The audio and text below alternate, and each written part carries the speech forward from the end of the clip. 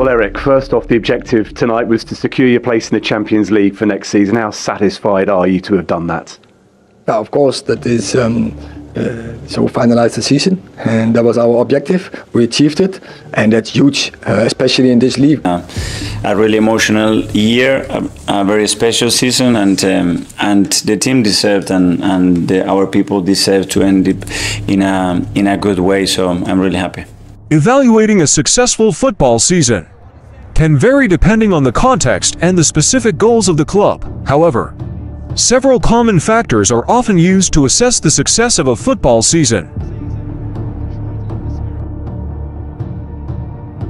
Winning a trophy is generally considered a significant measure of success in football. The league title or cup trophy is often regarded as the ultimate prize in domestic competitions, as it signifies that a team has been the best over the course of a full season. Winning the league demonstrates consistency, superior performance, and the ability to outperform other teams in a sustained manner. Erik ten Hag's side put to pass Newcastle United at Wembley to win the 2023 FA Cup and ended a 6-year trophy drought. It was their first piece of silverware since they beat Ajax in the 2017 Europa League final under Jose Mourinho. Arsenal, on the other hand, won no silverware in 2023. The last taste of silverware that Arsenal has is from way back in 2020, when 2 goals from the skipper Pierre-Emerick Aubameyang cancelled out Christian Pulisic's goal to win 2-1 in an empty stadium. Arsenal also won the Community Shield on the 29th of August 2020. But that's not a real trophy, right? Manchester United are therefore outright winners, when basing it on the additions made to the trophy cabinet by the end of the season. Our players, I think they play a brilliant season. I want to thank you, and also they get supported by the staff. I want also thank you to the staff. They did also magnificent good job. For some other teams, trophies alone don't define a successful season. Is it right to only define a club's success by the trophies won during the campaign? All 92 Football League teams participate in the EFL Cup, 124 teams participate in the FA Cup, and 20 in the Premier League. We can only have one winner in each of these local competitions. But can't we have several successful teams in a single competition based on a team's objectives or ambitions for the season? That brings us to the second metric. Success can also be defined by achieving specific objectives set by the team. These objectives could include reaching a certain stage in a tournament, qualifying for European competitions, or avoiding relegation depending on the team's circumstances. Well, the most common ones are the total amount of investment in the squad, notable player additions and departures, recent trajectory, and management and administrative stability.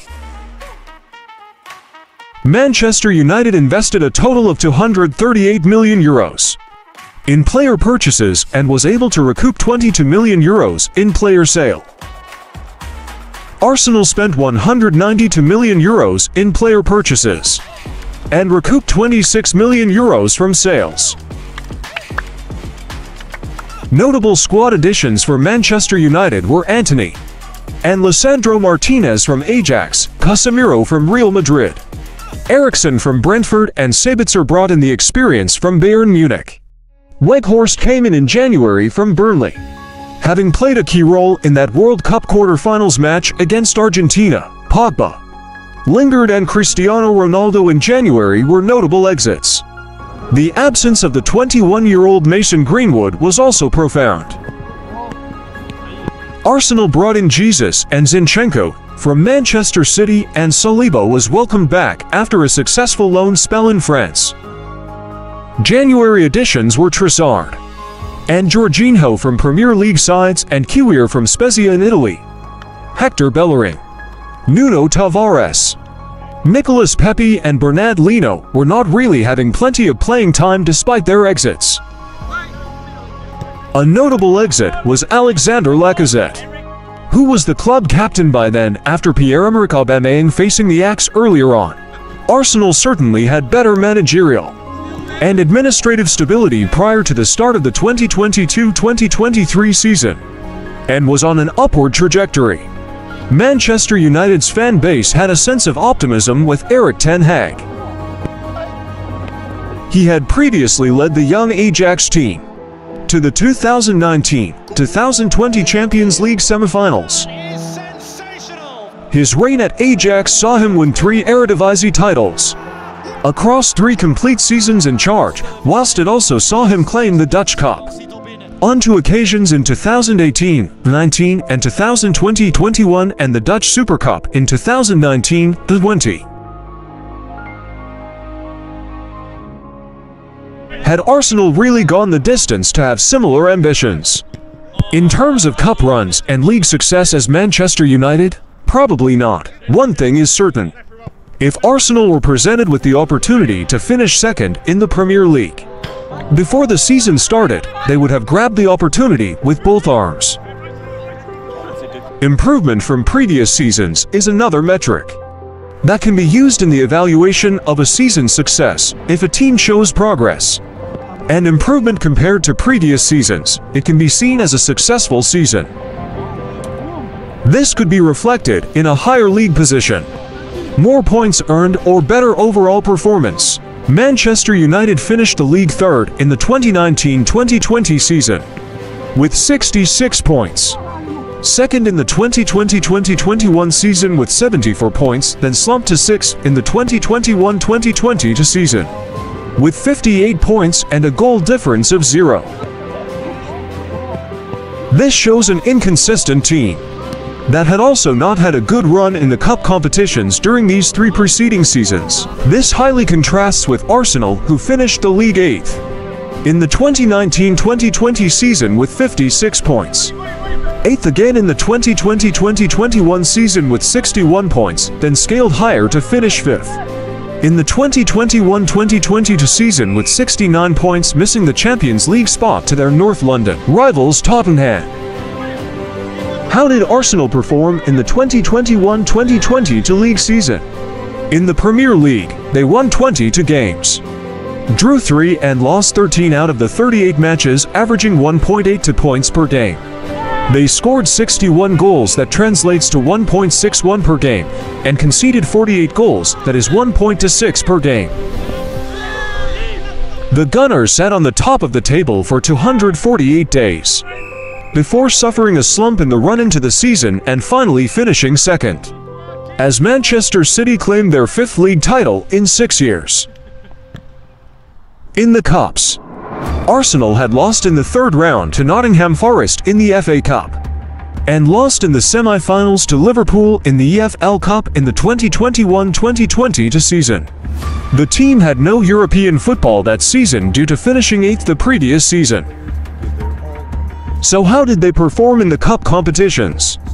In the just concluded 2022-2023 season, they suffered Europa League elimination in the round of 16 to Sporting CP from Portugal, eliminated from the AFC Cup in the hands of Manchester City, and lost in the 3rd round to Brighton and Hove Albion. Fight in the competition and go for it, and today we tried for 120 minutes and the penalties, and it wasn't enough.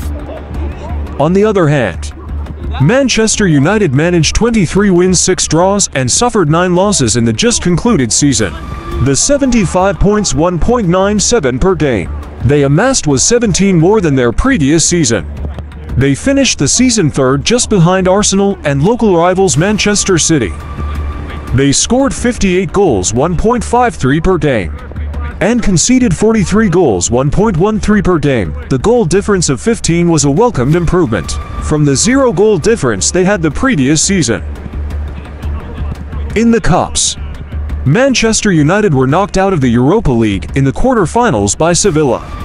They reached the Cup finals, losing to Manchester City on 3rd June in the FA Cup final at Wembley after they had beaten Newcastle 2-0 to win the EPL Cup on the 26th of February at the same venue.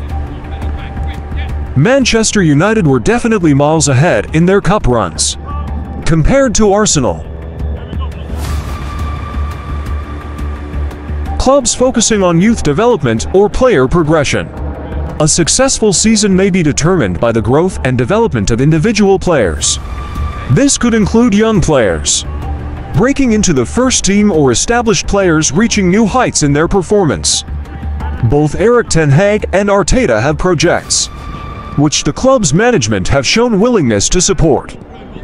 This is highlighted by the fact that they both have philosophies and irreducible minimums that saw them leave out of their squads club captain Pierre-Emerick Aubameyang and Cristiano Ronaldo, and eventually ship them out. These were very bold moves considering the stature of the two.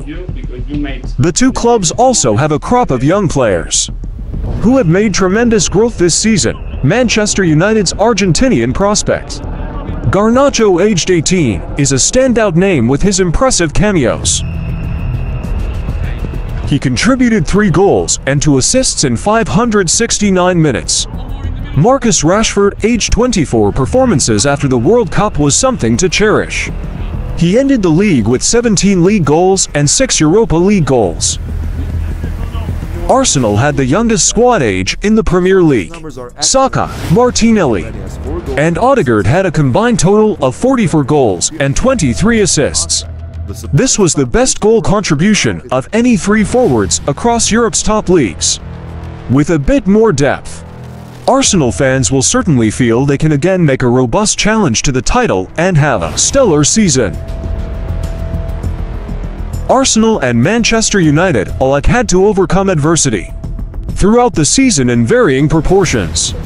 Manchester United had to cope without key players after they suffered long-term injuries, with key among them being Raphael Varane and Anthony Martial.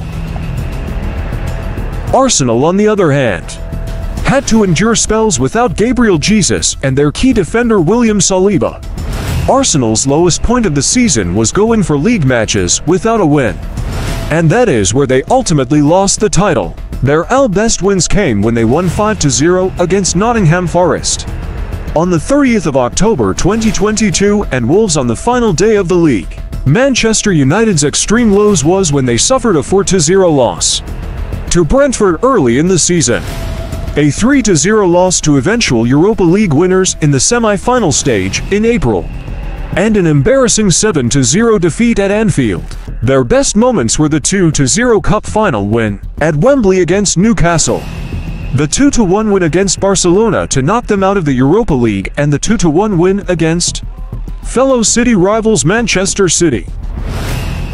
Arsenal's crumble at the end of the season did leave many of their supporters with heavy hearts and overshadowed the fact that they did push the best team in Europe to the extreme end in the pursuit of the title. It is important to note that different stakeholders, such as fans, players, coaches, and club owners, may have different criteria for evaluating success. Ultimately, the assessment of a successful football season is subjective and can vary based on the goals and expectations of those involved. It is pleasing to see both teams back to the Champions League together for a long time. The two teams are also on an upward trajectory, and the Arsenal-Manchester United rivalry is back, and is a showdown football lovers should look forward to. Let the debates and friendly banters continue.